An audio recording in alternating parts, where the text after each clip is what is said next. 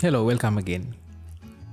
In this video, I'm going to show you the new Megascan integration comes with OpenLand. So now it's pretty easy to use. Right now, we have a simple sand area painted over here, and let me show you how to change this texture via Megascan. Here I can select my material layer, it's sand, and the Megascan texture, I'll choose the pebble ground like this. Okay, now I can see a preview over here. Okay, cool. Then I can hit the select button. Now you can clearly see now it's appeared on my project. I can play my game. Right, scale wise, I think I like it. Right now, if you see here, you can see some texture repetitions over here, and we can easily fix that using the texture variation support. For example, over here I can increase the rotation influence a little bit like this. Alright, if I need, I can increase the scale as well like this, and now I can play my game. Right, I don't see any texture repetition and it looks pretty nice. And likewise, there are so many features out there, and you can change your complete landscape within a few minutes. Alright, let's get started on how to use this feature. First of all, this feature comes with a part of the OpenLand landscape material, so you need to get OpenLand into your project and check the description below on how to do that, and then create a landscape using OpenLand, so then only you can use this feature. And then you have to do one important change and select your landscape, and in the details panel search for use dynamic and make sure to enable this checkbox, use the dynamic material instance. By default this is not checked, so make sure to check that, and that's a critical requirement you have to do. And then go to content, OpenLand, widgets, and here we have a widget called OpenLand texture selector widget. Right click on that and simply hit run editor utility widget.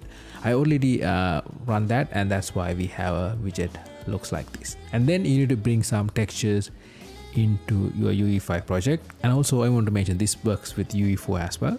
So in UE5 getting textures from Megascan is quite easy. I can select this plus icon over here and Quixel bridge, and then you can browse any texture you like and simply drag that texture into your scene like this, and it will download the texture for you. Alright, now we are ready to go.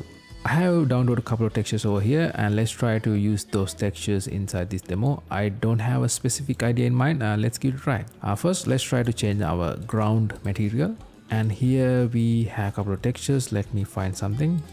Alright, I have something like this, and you can see these two roughness and displacement textures are black by default, and sometimes this happens. In that case, simply hit this reload textures button, and then it will reload these textures for you. Then simply hit this select button.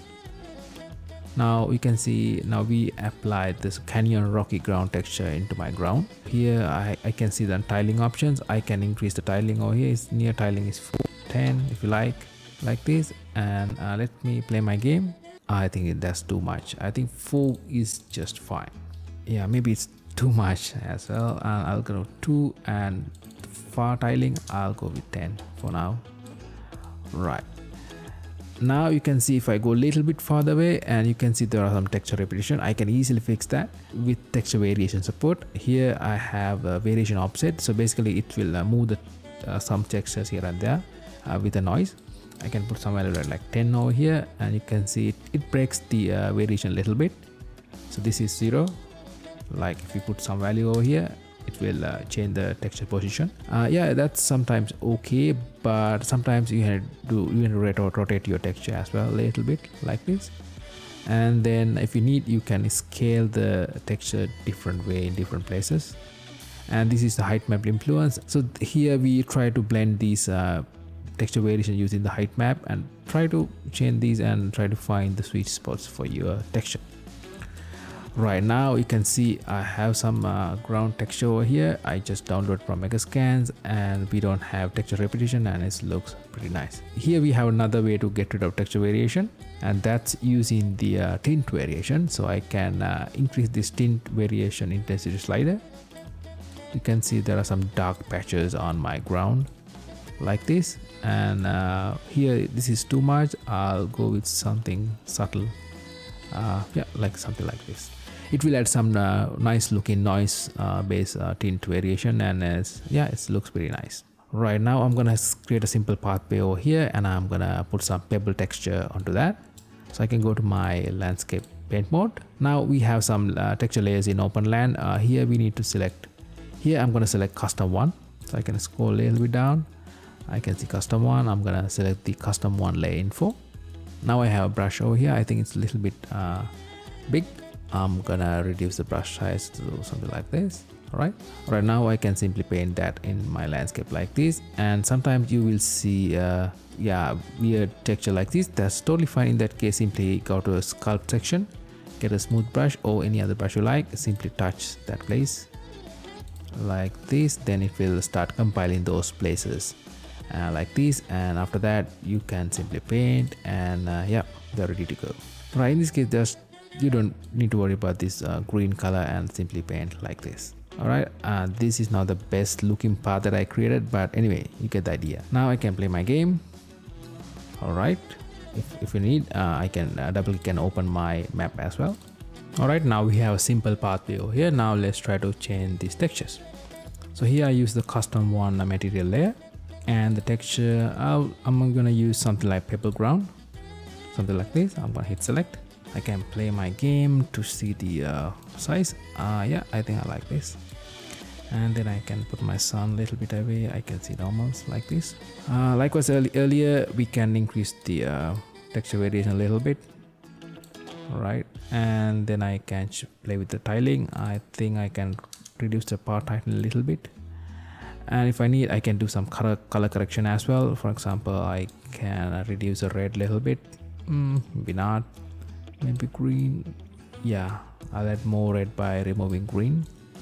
Yeah, you can play with these color correction sliders and try to match the colors that you really need. And then if you have virtual height field mesh support, and then you can simply increase the displacement multiplier over here as well. And sometimes you have a question like, what is this material layer mean? So it's not a paint layer. So inside the landscape material, we use set of textures and using with different ways. For example, here in the auto material, we use 3 materials.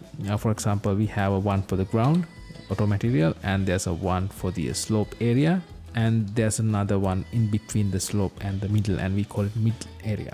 So we have defined some textures for that one, and that's why I call it slope, mid and ground. And likewise, you can even paint these textures separately as well using the paint layer section, and we have an alpha layer as well. So it's a different purpose. I have a document explaining all these things. You can check the description of this video and try to understand this further. Likewise, we have some more texture materials as well, like puddle layer, custom one, custom two. You can change all these things using this tool. And if you check the OpenLand's modular development guide, you can actually create your own material layers and use them with paint layers, or you can integrate that into a different auto material. And after you have done that, those material layers will be available over here automatically, and then you can texture them using this tool. And after that, you will never need to touch the material instance, and this is a much cleaner way to work with textures. Right, and that's it for today.